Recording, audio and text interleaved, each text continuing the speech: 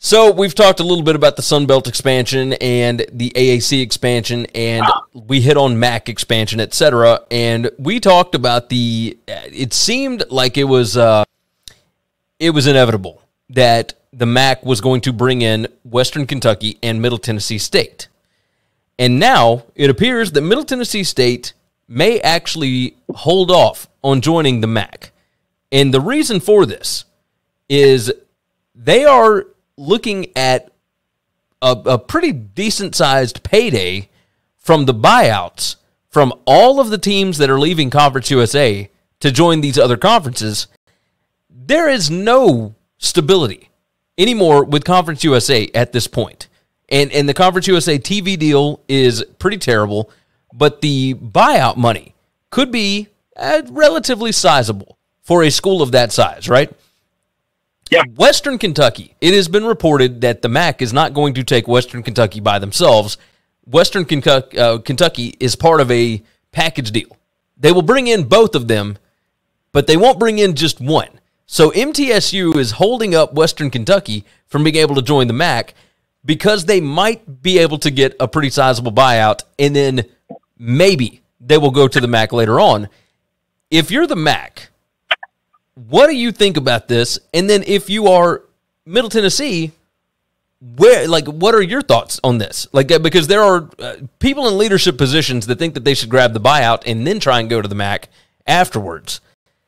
I'm not so certain that I wouldn't jump at the steady conference immediately, because I know that it is I know it's a possibility right now. I don't know that this doesn't piss off the MAC. So I'm curious your thoughts on both sides of it. This is where people are really bad at business relationships, Gary. This is where you just be honest.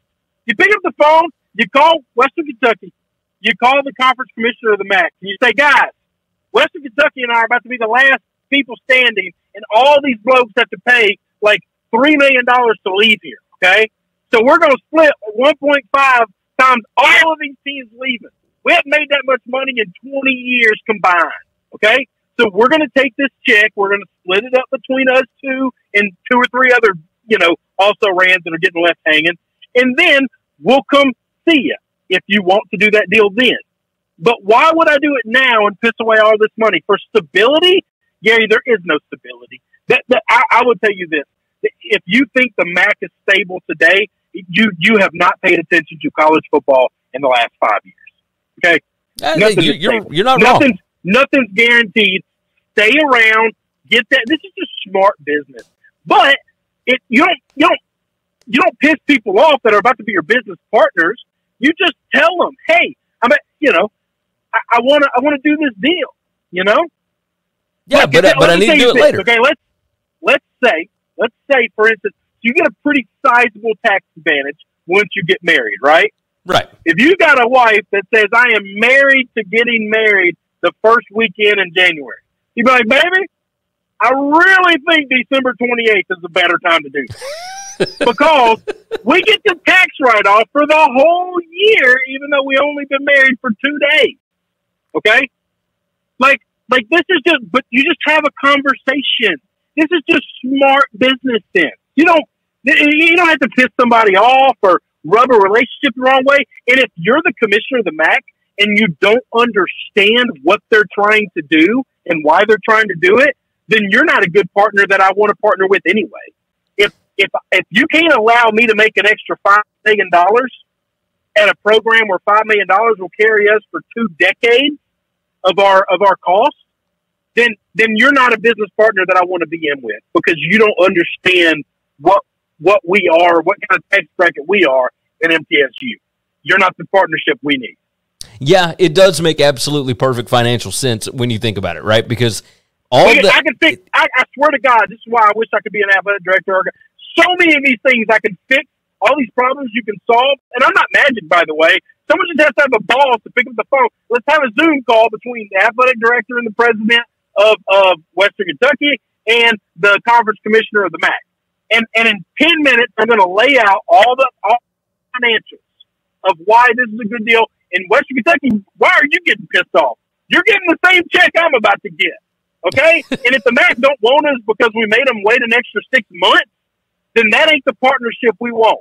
All right. If we're thinking this is going to be a lifetime partnership here, okay, then why are you upset about 6 months?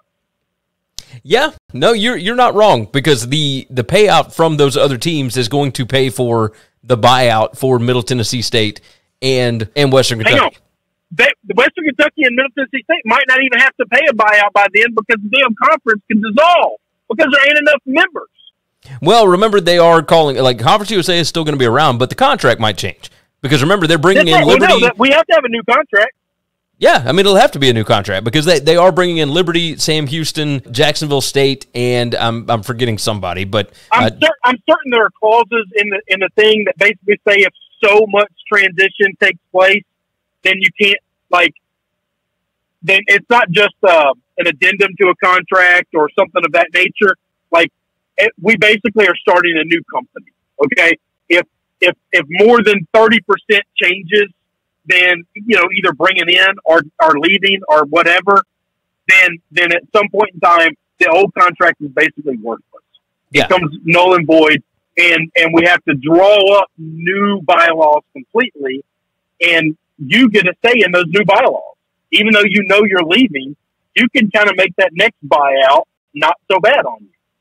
Yeah, I'm with you. So I do think it does make financial sense, and it's the constant argument, right? Security, or what you think is security, or a quick financial gain, right? Which anybody doing anything for security right now is a fool, because security is a phantom gift. It is a farce. It is a mirage.